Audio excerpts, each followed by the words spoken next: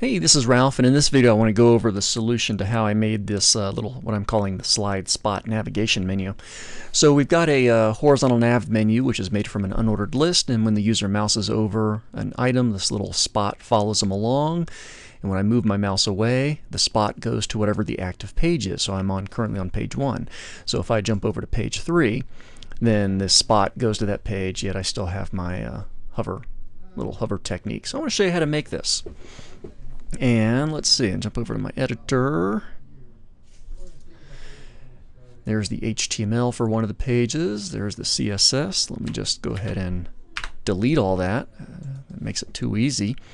Jump back over to Chrome and refresh, and there's the blank page. Head over to page 1. So each page, it's a little 5-page website. Obviously that's a generic thing. You could practice this just with a couple pages. But it's an unordered list making the navigation menu, and I've got a little headline on there just to keep our indication is going. So each of the HTML files is pretty similar. I've got doc type definition for HTML5, HTML tag language attribute, character encoding meta. I've got a title for my pages and whatnot. Each of the bodies of the page does have a unique ID, okay, and I'm doing that for the active page indication. So for instance, my home page, page 1, has ID page 1, page 2 has ID page 2. So this is in the body tag, and it's there to uniquely identify each of my pages. And there's a couple ways this can be done, but that's the way I'm doing it. Here's a headline 1 to identify the page, and then of course all the pages have an identical navigation menu. I'm using a nav tag that's uniquely identified, and within that there's an unordered list. Each list item is uniquely identified. The anchor tags, of course, point to their respective pages. I do have some span text in here, which is technically not necessary for my end result. I had that in there when I was doing an initial experiment, trying something a little bit different, and I forgot to take that out. So the span is not necessary for this feature. And then I've got my closing list items. And of course, here's the trick down here at the bottom of my unordered list, but it is in my unordered list. So this little blob here is a child of my unordered list element, just as my list items are children. So that's in there, and basically it's an empty span that's been classified as blob, and that's how I make that little disk. So that's the HTML involved. So basically you want to just go ahead and knock out 5 pages. I can zoom out on this real quick. Pretty simple looking. Knock out a page doing this, copy and paste it, make 5 individual pages, or 2 individual pages, or 10, depends on how big of an experiment you want to make. The most important thing though is that of course the navigation menu is well structured using an unordered list, list items. List items are uniquely identified, and don't forget your little span blob in there. You could use a div for that too, but I used a span. And this is also important too. The bodies of my pages are uniquely identified. So page 1 is identified as page 1, page 2 is identified as page 2, and so on. Once we've got that, we're going to head over and start working on the style sheet. There's already a link tag in my pages that refer to the style sheet, but since my style sheet is blank, my page, of course, is unformatted. So we're going to tackle these one by one in order to create our desired result. I'm going to go ahead and start off with a reset rule. And let me zoom in a little bit more. Make this nice and big for you. So this is going to be my reset rule. I'm going to set all margins to 0, all padding to 0, and what the hell, let's go ahead and do all borders set to 0.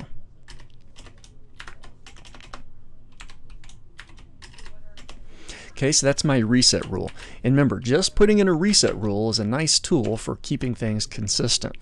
Let me jump back over to Chrome, and as I refresh, there we go. So that's the result of all margins and padding and borders set to 0.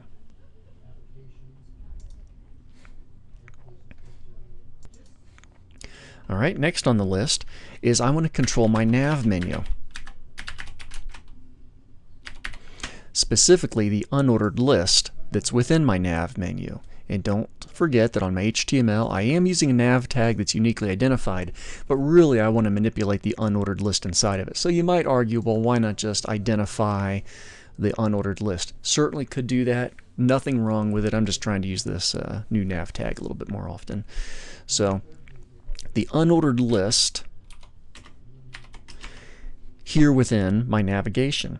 And I'm going to do a couple things to it. Now, some of these numbers that I'm going to throw out, for instance, width, 475 pixels, I've already put this together, of course, so you saw it working. So some of these numbers I just got by trial and error and just tweaking different numbers. So don't put a lot of concern in, oh wow, is this number necessary to get it to work? This is just controlling the width of my unordered list. In addition to setting the width, I'm going to go ahead and set the height, about 60 pixels. So these are just numbers that I've determined that look pretty decent for my demo. And I'll go ahead and set the margin to 50 pix auto, and this will center my unordered list on the page. So as I make a few changes here, the newer you are to CSS, then the less you'll type before you do a save, browser, refresh. So I've made a few changes here. I could always jump back over to my Chrome browser and refresh just to start to see the difference. Okay.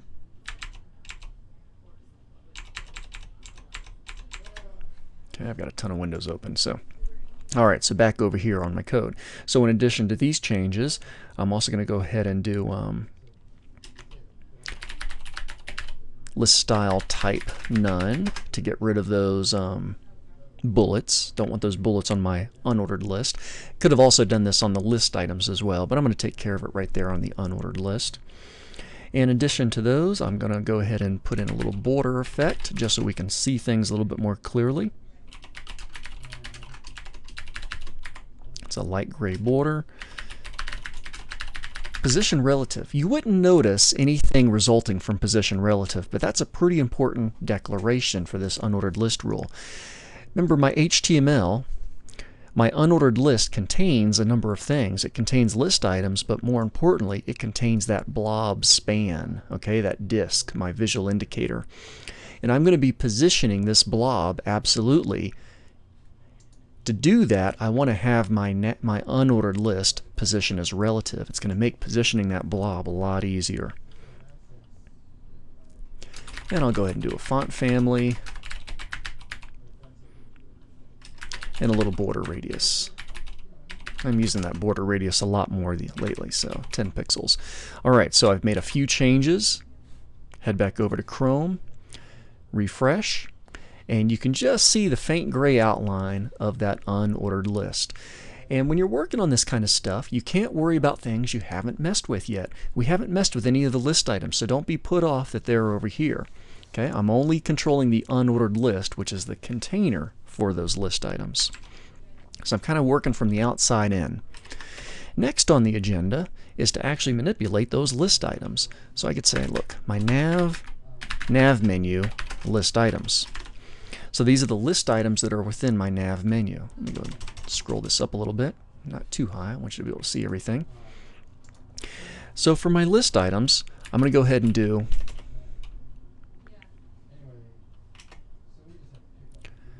let's do a float left.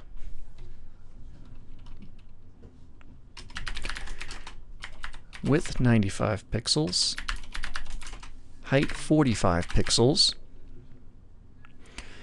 And that's actually pretty good right there. There might be a couple other things I do, but let me go ahead and just put these all in one line so everything fits nice and neat. So float left, width and height, and let me save this. And just that little change right there is going to get my list items side by side. That float left takes care of that.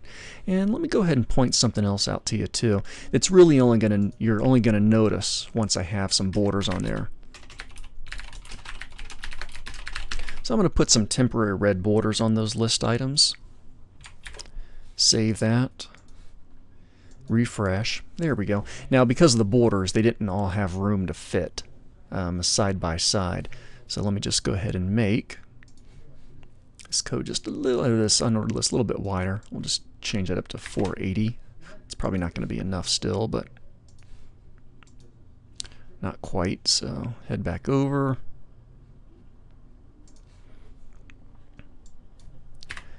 485. See how that looks. There we go. What I wanted to point out is that my list items are right next to each other. They're touching. That's actually going to play an important role later on. So my list items are touching. Okay?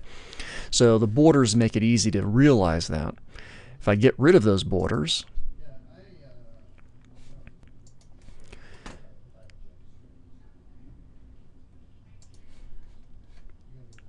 just take those borders out, save, and refresh.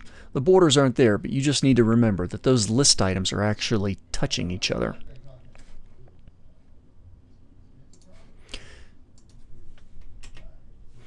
And let's see, let's actually do one more thing on here. I'm just going to do a little bit of that's good for now. Let's just keep it at that.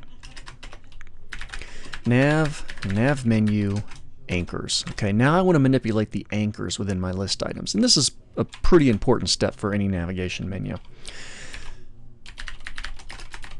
I'm going to make my anchor tags into block elements. Normally they're inline elements, but I like to make my anchor tags block elements most of the time because that'll let me size them width and height, and it'll make them rectangle shape. It makes the anchor tags behave more like buttons.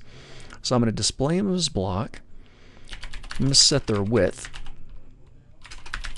and their height to about 45 pixels. By the way, I am using numbers just a little bit narrower than my list items. Okay, I'll explain why in just a second. And let's see, I will float these. Actually, that's not going to be necessary. Don't need to do that. And yeah, let's just see how that's looking. Just a couple little changes. To make this a little bit more noticeable, yeah, let's go ahead and throw some borders in before I test, really.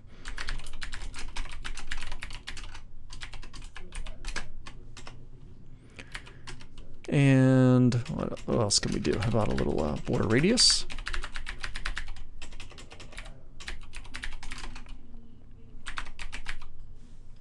Let's see how that's looking. Okay, so now you can start to see the anchor tags. And you'll notice as soon as I put my little pointer right on any part of the anchor tag, which is this large rectangular button now, I get the link action. I don't have to actually mouse over the text. And of course that behavior is occurring because my anchors are block elements. Okay, a couple more things on here.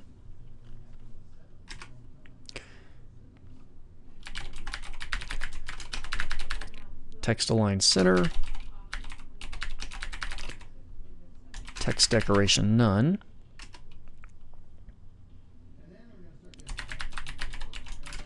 Font size 14 pixels. Line height of 45. Actually, I'm going to do 25 pixels. And I'm going to knock down the height on these to 25 pixels. I want the height to be smaller than my list items. Just to help this stand out to you, let me put that border back in. So I'm going to put that border back on my list items, and then I'm going to make my anchors noticeably smaller than the list items. So basically now when I head over here and refresh, you can see that the anchors are definitely smaller. Now I would like these to kind of center up just a little bit. So I'm going to head back over to my editor, and for my list items, I'm going to do a little margin top, about 5 pixels. And I'm also going to do a little bit of margin for my anchors too. 10 pixels top and bottom, 5 pixels left and right. So I'm kind of forcing that my anchor tags to be centered within my list items. Okay, well, once again, my list items are touching, but my anchor tags don't have to. And this is going to allow me to control that little disk, that little blob, when I hover over my list items. And there's never a point to where I'm not hovering over a list item because they're right next to each other. I think I'm going to go ahead and pause this video here, and I'll pick it up in a part 2 video.